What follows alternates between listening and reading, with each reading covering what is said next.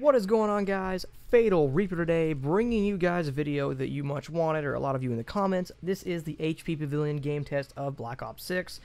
We do have the FPS counter in the top left corner. As you can see, GTX 1650 for the display adapter for the graphics card, showing you that we are on the HP Pavilion.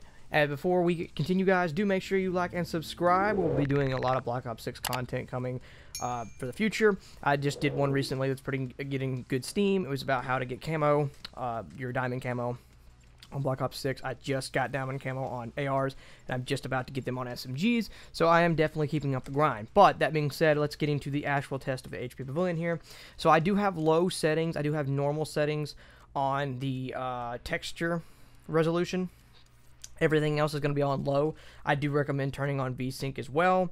Like I said, there are just a few things that I would definitely recommend and keep. Like I said, texture resolution you can put on normal. Everything else like shadows, bullet impacts, detail, quality, all this kind of stuff, I'd kind of put on low, and I actually have low settings on my main PC anyways, and I would recommend just turning on VSync. Now, the highest FPS that I got during game was about 70, around 80 FPS I think I got. That was off camera, because obviously, you know, when you're recording, it kind of renders that FPS just a little bit lower. I did get 80 in some situations when not recording, but for the most part, around the 60 or 70 range. But this is gameplay of the multiplayer, and I do recommend also, just a quick note, if you are playing on a controller like I do make sure you plug your controller in. Don't play with the wireless adapter. It is very laggy.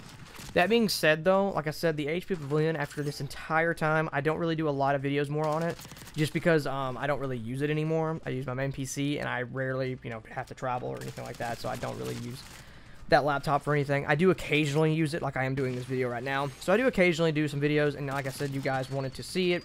And like I said, the laptop still has, even after all this time, after all these years, because, you know, a lot of people will upgrade their PCs, sell their old PCs, get new ones, you know. I've had this laptop for almost, what, 6 years now? 5-6 years, maybe longer. I can't quite remember exactly when I bought it. I know it's in the 5-year mark, and it's still able to play all these games with, like, no issues. I'm playing Black Ops 6 right here, and this is really, honestly, besides the monitor, because I do play on a bigger monitor, there's really not much of a difference. Like, I didn't really get that much lag at all, and that could have been easily fixed with the Ethernet cord. I was getting lag a little bit because of probably servers. But as far as actual gameplay and lag, no, there was like virtually none. It was very smooth, and I didn't have any issues. Now, like I said, you do have to keep those settings below your VRAM usage. So do make sure, like, you're using, you know, low settings for most things, normal settings, like I said, for texture resolution. You can even turn that down low if you want.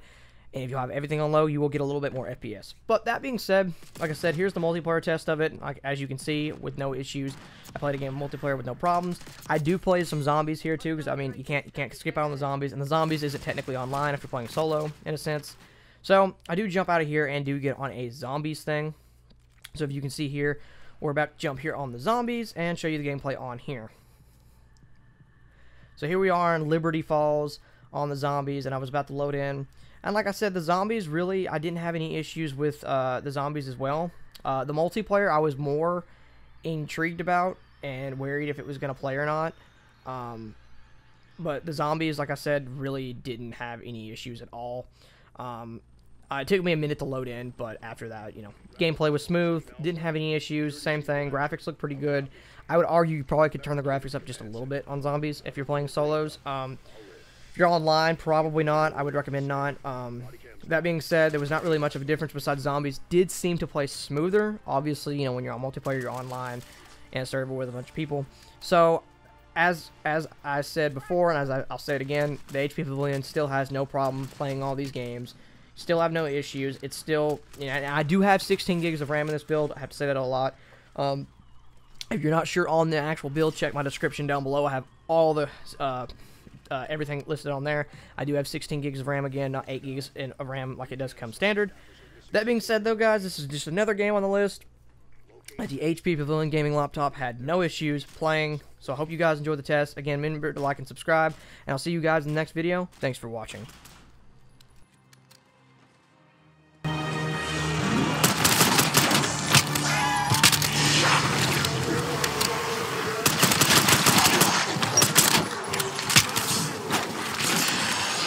You ever heard of boundaries?